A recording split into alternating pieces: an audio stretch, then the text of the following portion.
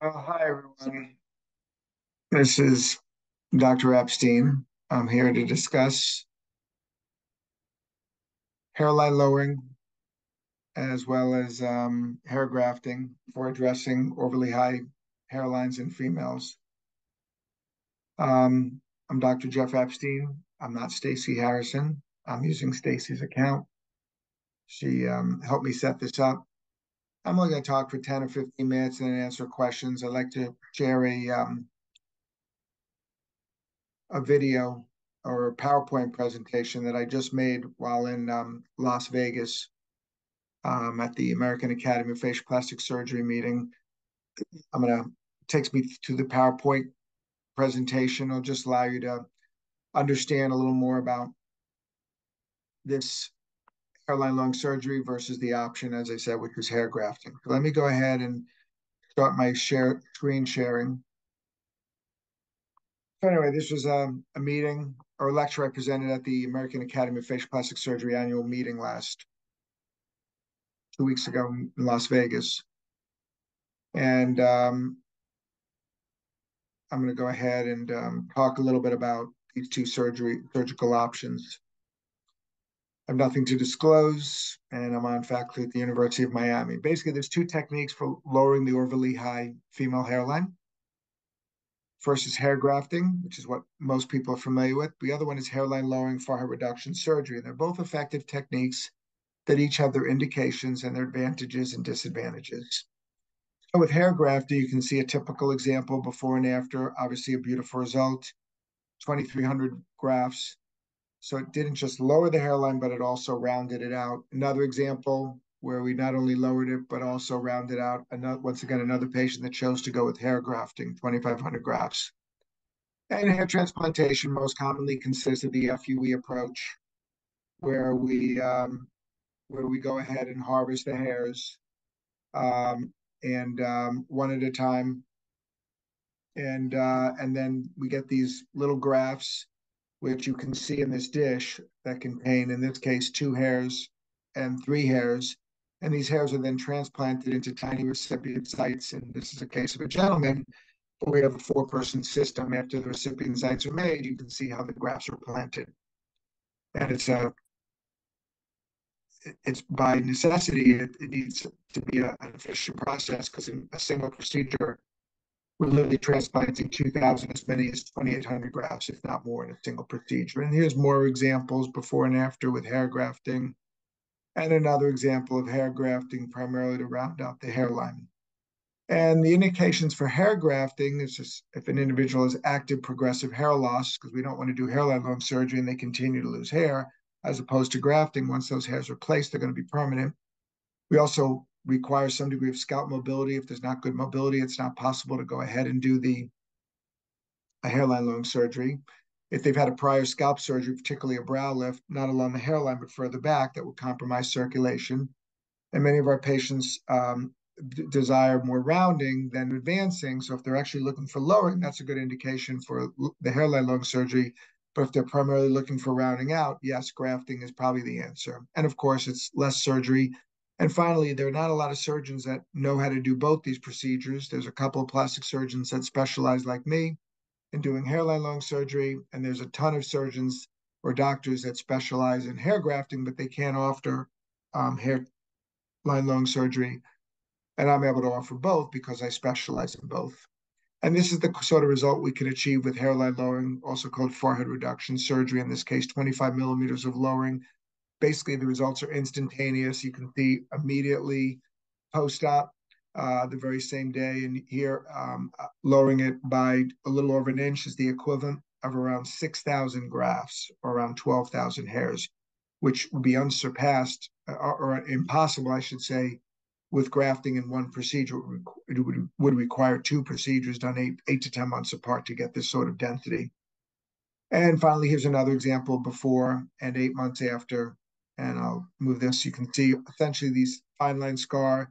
Some patients get grafting afterwards to help round out the hairline, but that's the exception rather than the rule.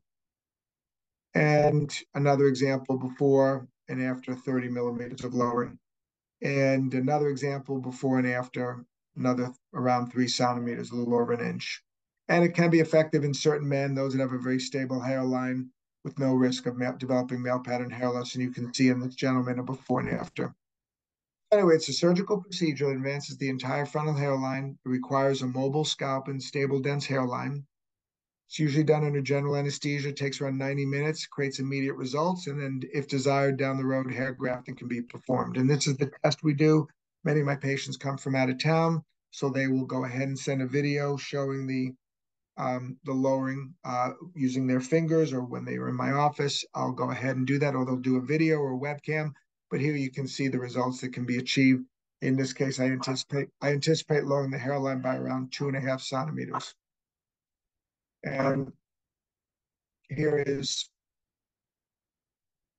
an animated version of the discussion. And I'm going to put this on hold for a second while I take care of my family and dogs.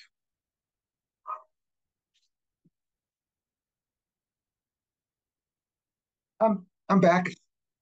I'm showing this video here, demonstrating the laxity. Of course, this is not done in the operating room. This is done ahead of time. And then you can see that once the patient's asleep, the scalp incision is made. Patient's once again asleep, small incision in the back. And this allows me to basically free up the entire scalp.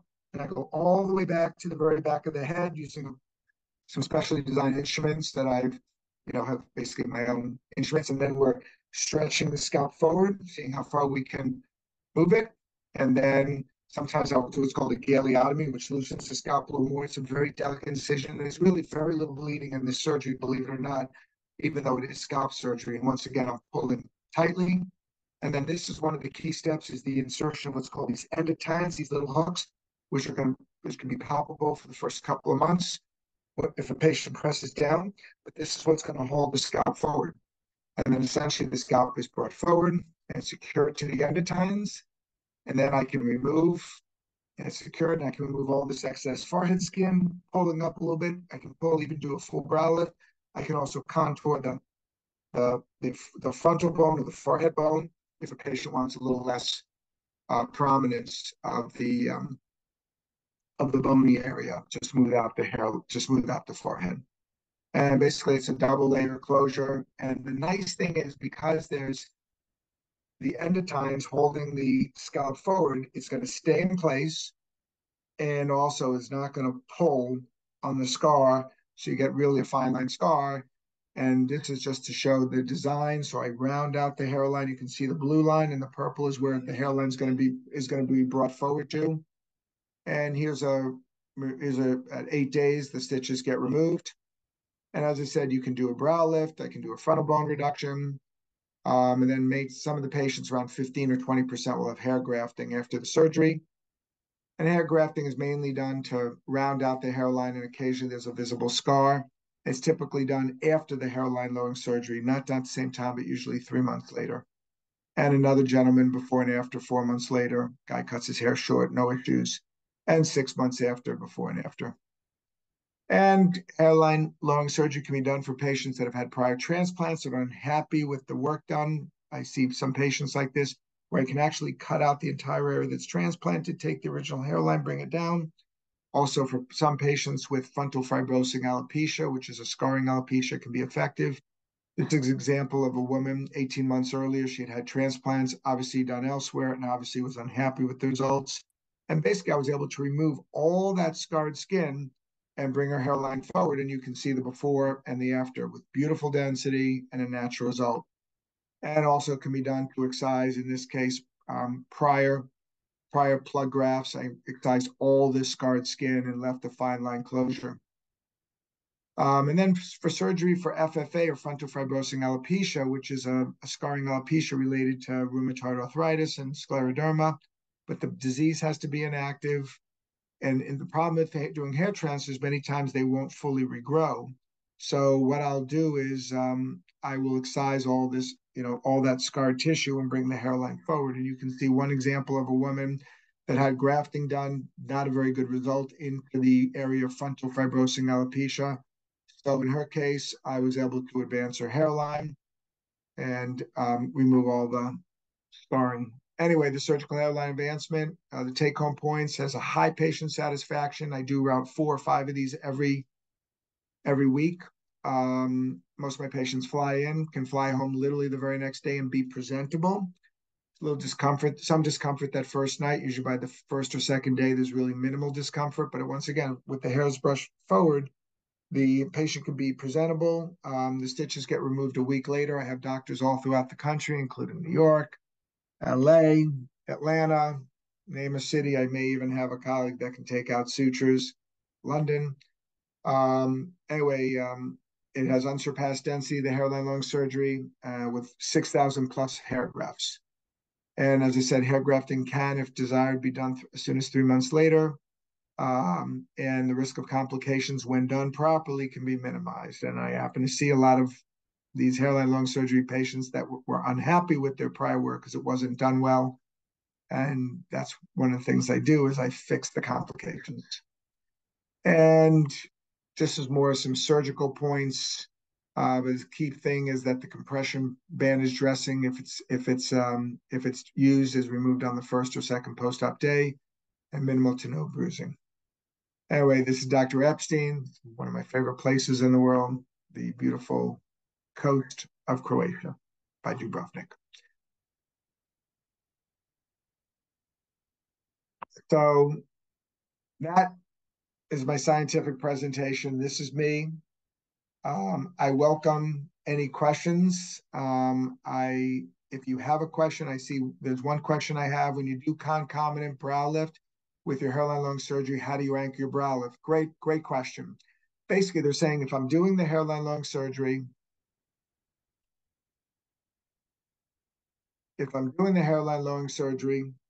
and once I secure the hairline forward, then I take the brow lift, and then that gets secured to the frontal hairline. So wherever it is, it's up here, whether it's done like this, whether it's done more up and out. So I can basically, by removing the excess skin and freeing up the deeper muscles, I can secure the brow lift to wherever is desired and basically have very specific and exact control, or quite not exact, but quite accurate control of where the eyebrows get placed.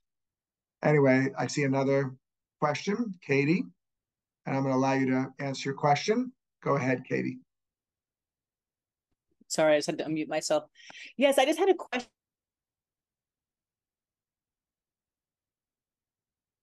A scar from a female, but do you mind to just show it again because it zipped by fast? I'm sorry, you like got a post-op. Oh, I'm sorry. Okay, a post-op surgical scar. So you said like as long as you put the hair forward, nothing can be seen. I was just curious how can you show an up-close picture of what the scar looks like after surgery, I guess, or maybe a month after? But for most patients, by 3-4 weeks, if they wear their hair back, there's no issues. But let me go ahead. Oh, hang on a second. Okay. You there? Yeah. Hang on. Mm-hmm.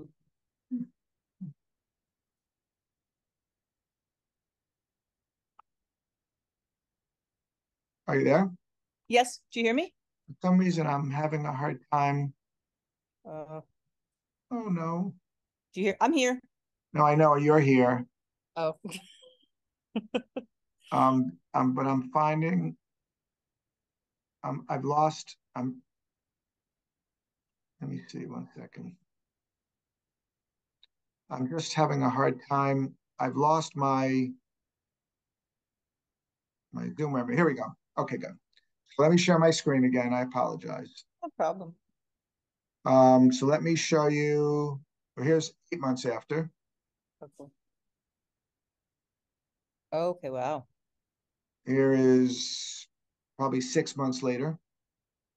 Okay. Another example. So in most cases, and I'm not going to say every scar is perfect, but in the overwhelming majority of my patients, the scar is barely, if at all, detectable as soon as 6 to 8 weeks later. Here's one where, if you look closely, there's a little bit of a white line there, but essentially, that's typically what the scar is. But I always tell my patients, every patient's different. Right. And I can't guarantee that you're going to have a perfect scar.